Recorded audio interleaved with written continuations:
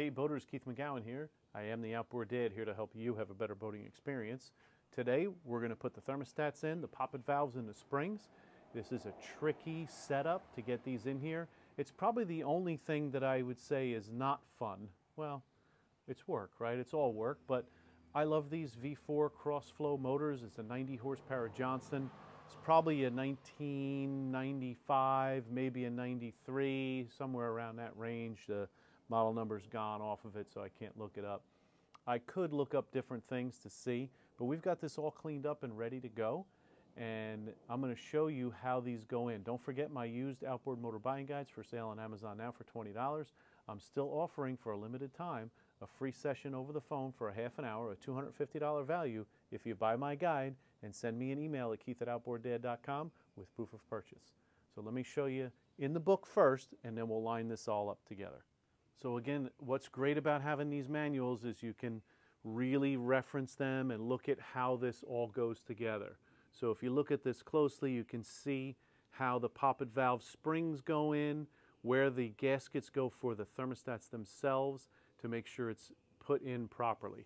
So, and it also gives you some nice real-life pictures too. This is a original Johnson Evinrude manual, 1988. So we've got the cover that kind of housing, whatever we want to call that, all nice and cleaned up now. We cleaned out all the holes, so it's nice and clean. Cleanliness is next to godliness. I did scrape the gaskets off and sand that a little bit too, and sprayed it with some great brake cleaner. So here's our mid part with our poppet valves. There is a rubber ring that's in here. There's nothing wrong with it, and they're not binding in there. And then our thermostats, if you see, they have a little cork gasket in there, and they only go in one way. There is a little ring here, but it's not on the other side, so you can't screw it up. Well, I guess you could screw up anything if you want to. So we sanded this, made sure all these surfaces were clean. There is a gasket on this side and a gasket on the other side. And let me show you how the housing goes on first. So it's pretty straightforward. This is where our two springs, which we have them inside here now. We'll show you that next. And then this goes on this way with our bolts. So we're going to hold this in this position. We're going to have to hold this together and then put it on there holding that. So a little trick I'm going to do is I'm going to take a little weather stripping adhesive and I'm going to put it on either side of this cork gasket so that these thermostats don't fall out while we're doing it. I've wrestled with them many times before not doing that. It's just the easiest way. I'm just going to put just enough so they stick and hold in there. And we have to be careful as we're fumbling around. We could break it loose. So we're going to take our time. So let me set up my camera so you can see inside here, and then we'll get this stuck together with the gaskets on it with a little bit of sealer, and then we'll put it together. Okay, you can see we have our two springs in here now ready to go. We cleaned up this surface. I'm going to do a thin layer. I'm going to spread this out really thin. Put my gasket on this, then put a thin layer on the other side, put our piece in, put a thin layer on that gasket so it's ready to go, and then we're going to feed this in here with the bolts. I have a really thin layer of grease on all of these bolts, including the holes and including the shaft of the bolts so that they'll come out better next time. Okay, so a thin layer on both sides of this gasket. Now I'm going to go ahead and take our assembly here. You see I have my thermostats just stuck on with a little bit of weather stripping adhesive, but my poppet valves are nice and loose. And we're going to put this together here. Now I'm going to put a thin layer up here on both sides of this gasket, and then we'll put this together. It's going to be tricky because we have to push the springs, compress the springs, while we're trying to get the bolts started. We want to be very careful. See, I have it very thin. We want to make sure these stay free. We don't want to block them up at all. We also don't want to make sure we get silicone on the thermostats. We want them to open. Now you'll see it's kind of risen up a little bit here, but that will pinch down because remember there's a cork gasket in there that will compress. So now let's get the bolts in here and we'll weasel this thing in. Okay, I got my bolts in here as you can see. Now they may fall out a little bit, but I have to get this in here. I have to get my springs on my poppet valves. So that's where it can get a little tricky.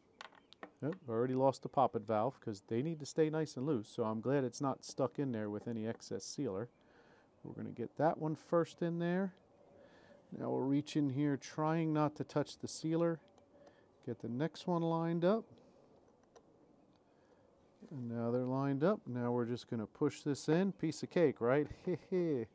Now I've got to compress the springs while I tighten the bolts. So I'm going to try and start with the center one. Yeah, you can't see. I'm sorry, my arm is in the way. I'll definitely move the camera once I get this center one started. Probably could have had a little ratchet here, might have been helpful. So I got the first one started in the middle.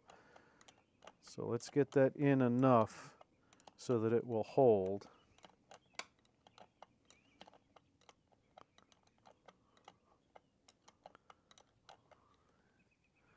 All right, so you can see here,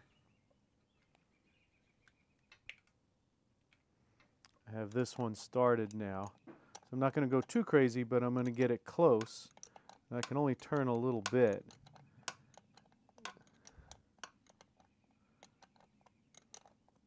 Now I have the bolt over here and a bolt over here I have to work into place.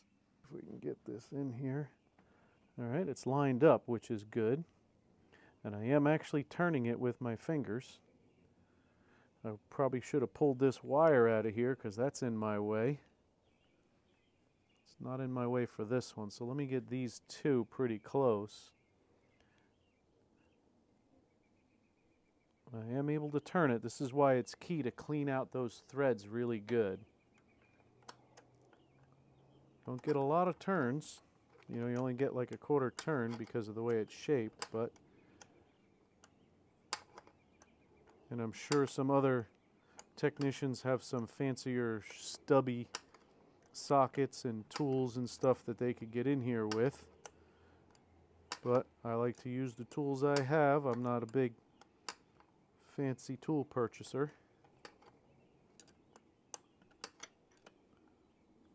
So again, I'm only getting a little bit each time, but it does turn nicely because we cleaned out all those threads, wire wheeled off all the bolts, and also a nice thin layer of grease on everything. All right, so these two, now we know it's lined up nicely. We'll get these two cranked in a little bit. See how I'm only getting like a quarter turn each time.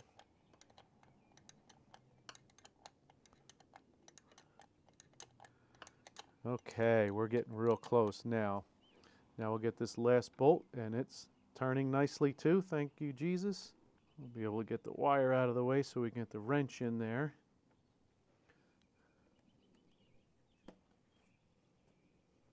Okay.